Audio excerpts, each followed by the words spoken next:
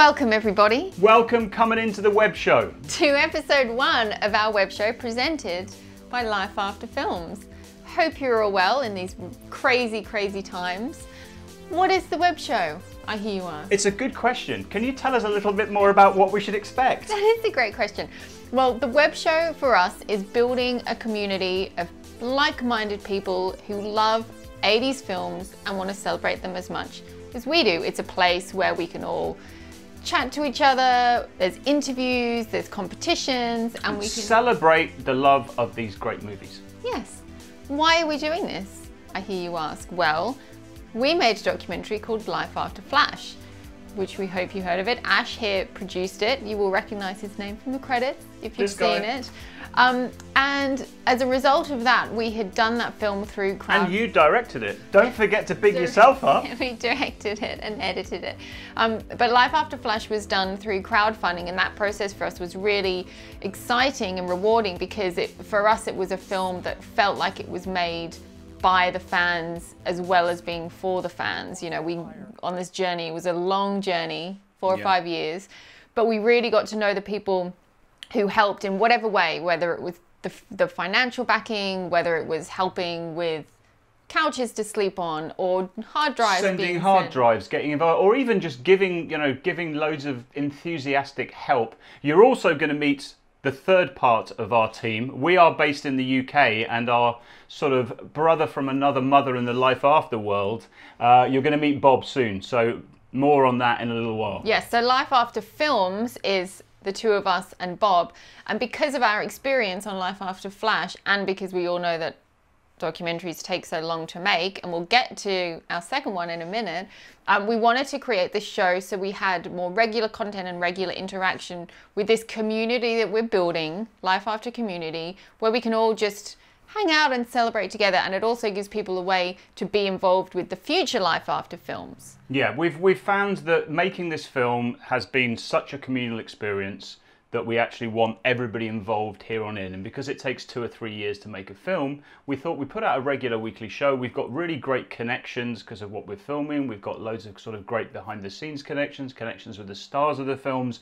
We wanted to share that and invite you to be part of the journey. Fans are a hugely important part of this world. Without the kind of fans of Flash, we could never have made it. And without the fans of the other films we're making, we couldn't make them either. So we want to get you all involved. And really, this is our world. So we want to hear from you guys about what you'd like to see. And we will be putting this show out every week to build a really fun, exciting place where we can all hang out together. Yes, and it also gives us a place to all chat about all things film while we're making the second of our Life After series. What is the second Life After series? Tell us more. So the Life After series is really what Flash was. It's a celebration of an 80s film, maybe 90s later, but currently 80s films, with a biographical look at the main star. So the second in the series, if you don't already know, is Life After the Navigator, which looks at the 1986 classic Flight of the Navigator with Joey Kramer. That is currently in post-production, still a few more things to do on it, but that will hopefully be finished end of this year. It will definitely be finished end of this year. We're getting very close. But again, it takes so long to make these documentaries that we wanted to put this content out in the meantime, but it also then gives us a chance to show you maybe snippets of the production process and what goes into making these documentaries. It's quite a lot of hard work, to be honest, but it's very rewarding. I'm a bit exhausted.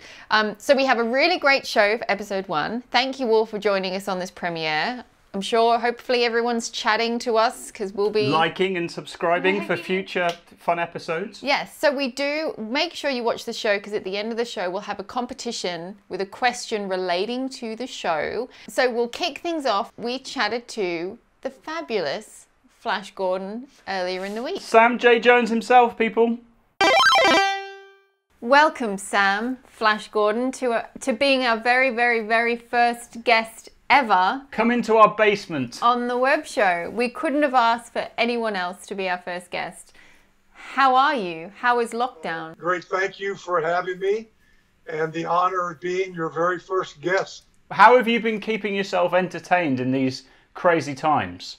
Oh, a lot of pinball. As you can see, I've got the Flash Gordon pinball machine, and it's in my gym, which is my garage. If we were going to talk workout tips, because when we saw you shooting Life After Flash, we had a few. You were very good on the tire. The tractor tire. That was. It looked so easy, but it's so hard to do. Right? Sam has this huge tractor tire in his backyard that he kind of hits with this. How big's the hammer? Like a 6-pound mallet or sledgehammer. 10 years ago, I started with a 8-pounder, and now, believe it or not, I'm using a 30-pounder, which is. I know it doesn't. 30 pounds doesn't sound like a lot, but for sledgehammers, when you're doing multiple hits, continuous, like 1,000 hits, it's a monster. If you were going to give people your top lockdown workout tip, what would it be? Well, I would just say what I do is it's got to be fun. It's got to be fun. I mean, for me, one of the most boring things to do is the stationary bicycle.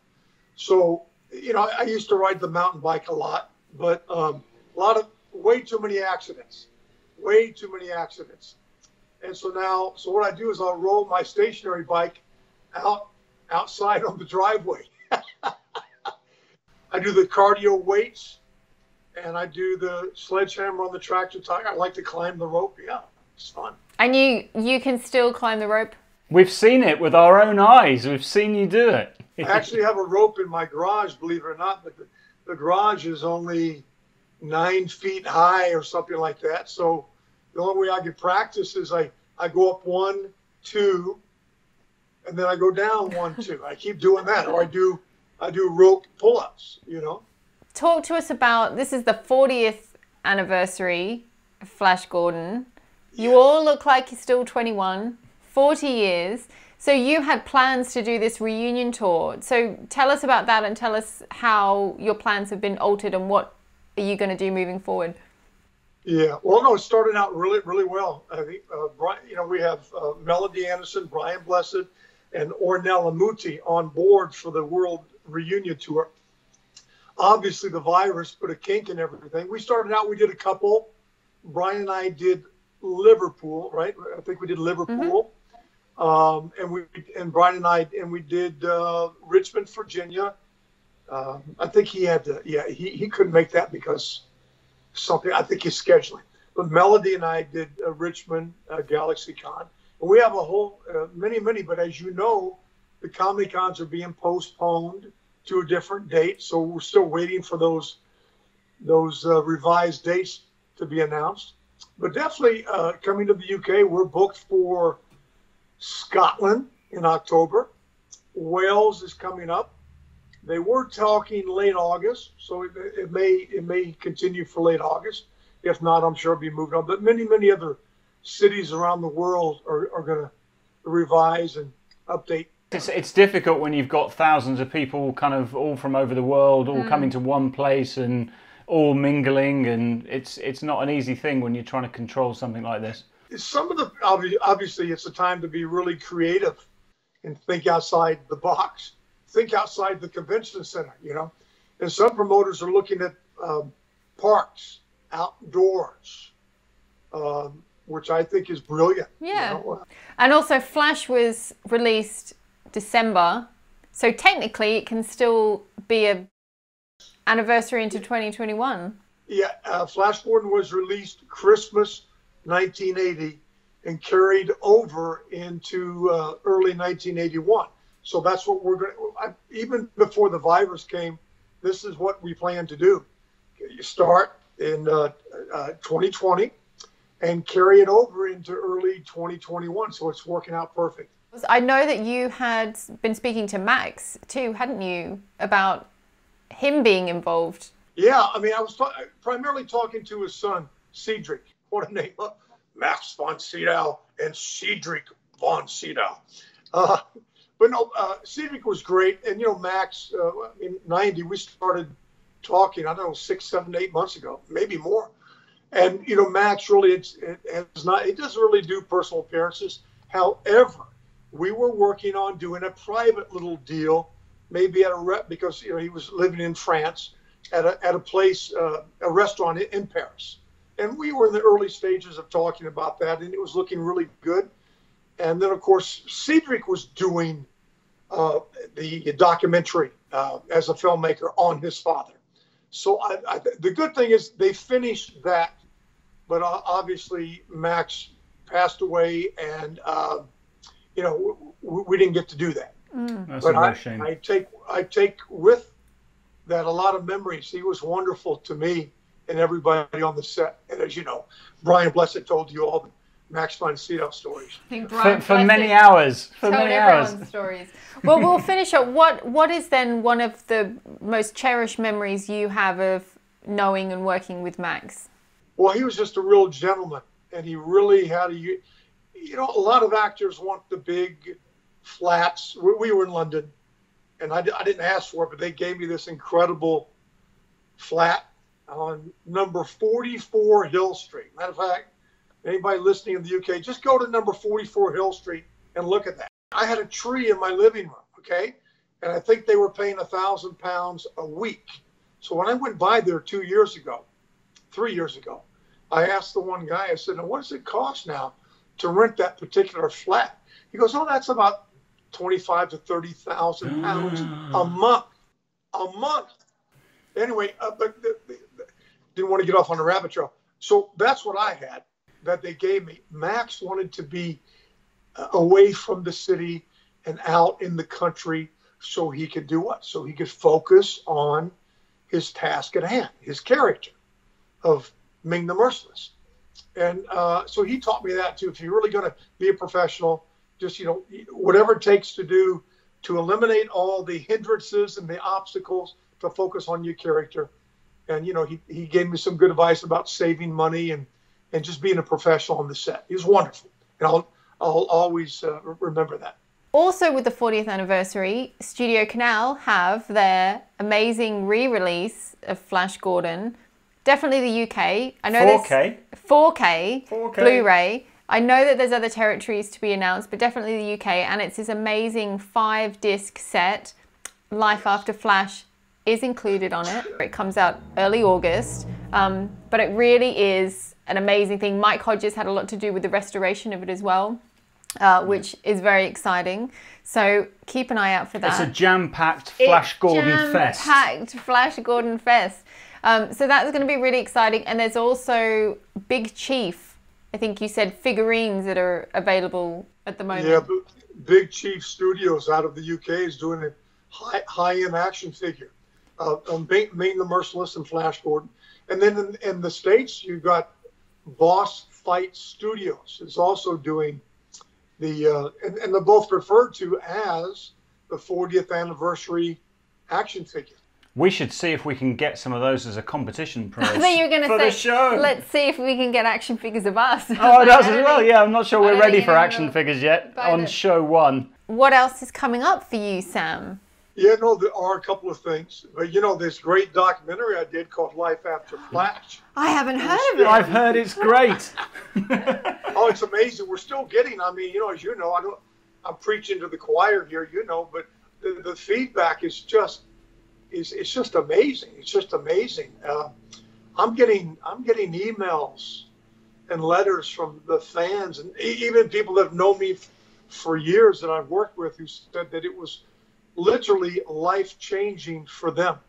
And where especially during, and it was perfect timing, Lisa and Ash, that's out now for people to see, because this is a time, being confined or isolated, a lot of people are doing the self-reevaluation. And a lot of people said they really relate to, Life After Flash, a lot of issues, maybe not exactly the same, but similar, to what I went through and all of that. And you guys captured that. And here's the cool thing. I don't know if you've heard this particular descriptive line, or what I'm about to say, but you captured something, even though it was, Sam Jones and the entertainment side and everybody else affiliated with me or who's touched my life or vice versa. But you really have presented something, and it just so happened, during this virus, international global virus, you presented something to people that extremely relevant, that they can relate to. in their own. So they took our personal stories, excuse me, and they just replaced either the name Sam Jones with theirs. And I don't know if you've heard that kind of angle before, but it's remarkable. It is absolutely remarkable. You get emails almost daily, don't you? Literally daily emails from people saying how it touched them, how it was remarkable, how honest and open you were, and it's really nice to see that kind of feedback. I mean, Lisa comes running in always excited when she receives them and reads them out, and there's so many of them. But she sends out personalised little letters with every Blu-ray or DVD she sends out, and a little sticker note. And a little. So she's putting the miles in. Yeah, and I think, you know, people take the time, like you say about Comic-Cons, people take the time to pay the money to go to Comic-Cons, to queue up to talk to you. People take the time, especially at the moment, maybe not working, to buy a copy of the disc. I think it's nice to do a little thank you note, a little handwritten note for it. Of course. I'm really pleased that it's been touching people, and yeah, it's been out for a year now, can you believe? Yeah. But it's available at all good retailers. From lifeafterflash.com. I'm going to do a props segue, if that's all right, just quickly, because our dear friend and collaborator Bob Lindenmayer is kind of part of our whole Life After team, a part of this show, and we're going to be doing kind of sections with him, talking about props, and he's going to be our guide with all of that. Is there any, with Flash Gordon, are there any kind of key props or things from it that you kind of wish and just think, oh man, I wish I'd have held on to that? So that was part 1 of Sam's interview. There's even more coming next week. That means you'll have to tune in again next week. What a shame. So we did talk about Life After Flash in that segment. If you haven't seen it, quick plug. Whoop, it's out now. So a few ways you can get it. Lifeafterflash.com, free shipping to the UK and Ireland. You can get both of these discs, they're region free. Each disc has different bonus features on them. So if you want to see everything, you have to get both, but that wasn't why I did it. I did it because there was so much content I couldn't fit it on one disc. But the Blu-ray also comes with this very cool collector's booklet. Great to sign if you ever see Sam at a Comic-Con. Lifeafterflash.com. It's also available on Amazon if you want to stream it. What about if we want to win one of those?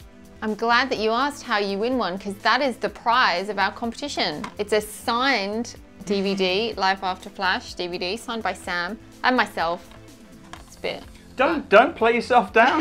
That's some big news right there. Signed disc. So that is the competition, but you'll have to find out how at the end of the show. And you'll need to watch this next segment because there is a question about it. And this is a segment introducing our partner in this, as I said before, our brother from another mother in this world. He is in Seattle, so he's not sat here with us. We wish he was though. We wish he was. We wish he lived closer because we'd hang out a whole lot more. But Bob was so involved when we met him in the whole Life After Flash process, and he's been such an absolute stalwart in terms of his support and his ability to kind of bring enthusiasm and so much skill in prop stuff, graphic design, he's an absolute legend. And a great example why it's so good doing these films with fans, because if we didn't do the crowdfunding or didn't have that fan interaction, we would never have met Bob. Yeah, which would have been disastrous.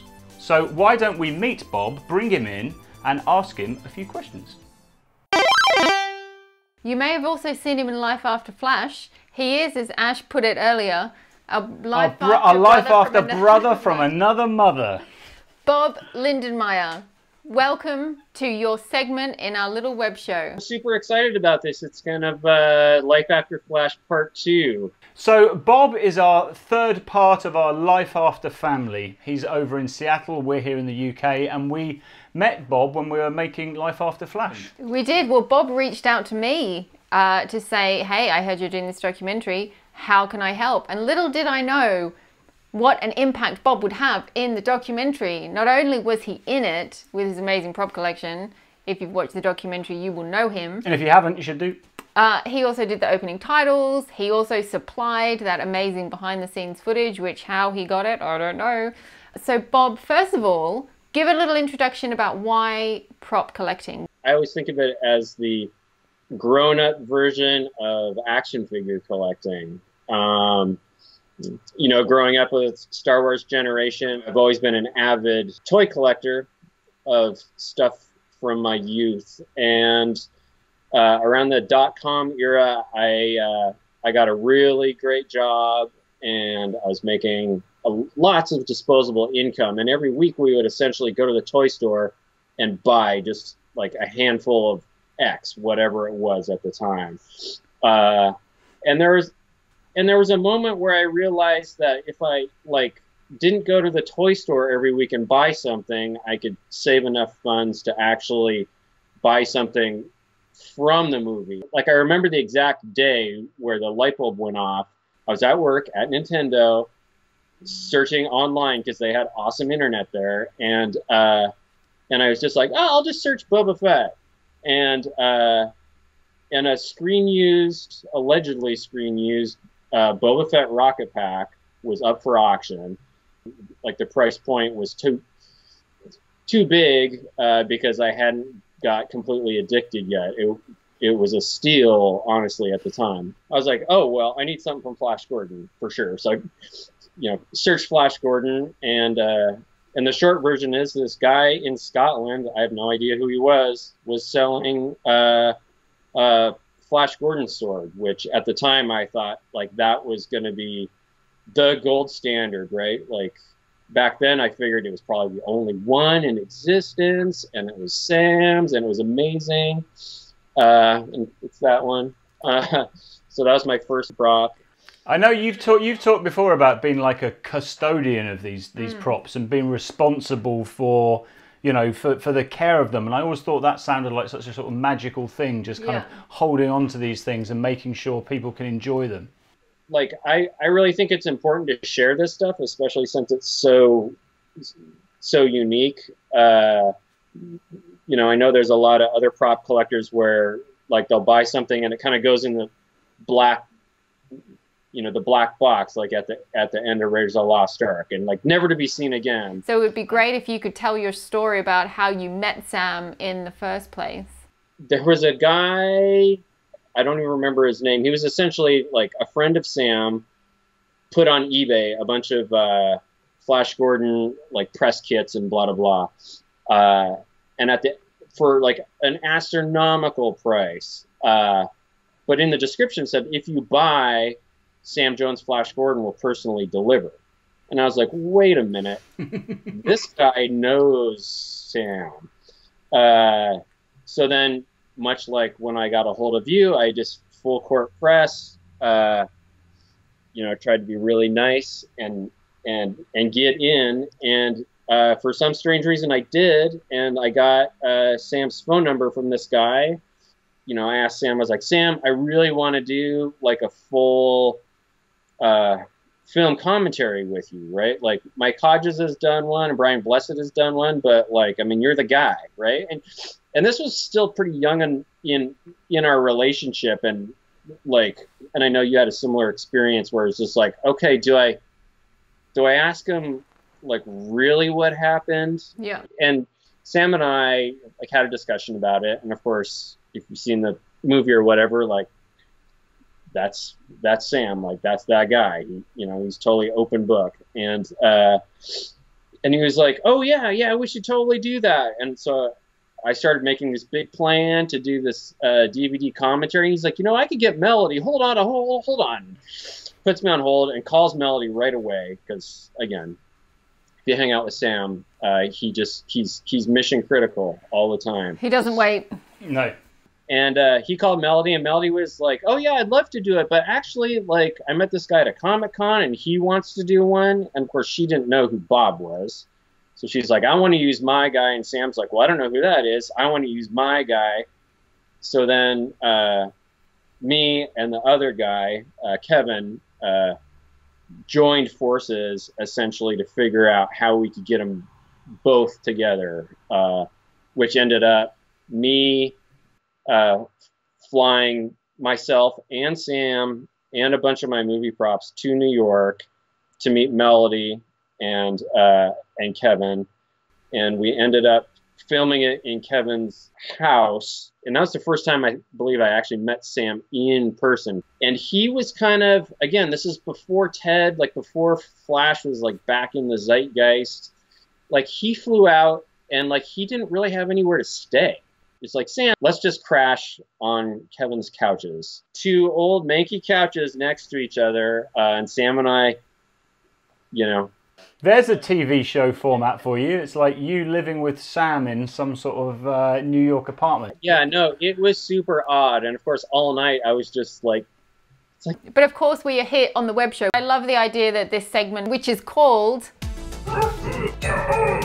not only explores your collection, but you know so many people to explore their collections. But then it's like, how do people find them? Like the props out there that are these like mythical props that people are looking for them, and you know, and how do you tell that a prop is real? And so I love that your segment's going to be.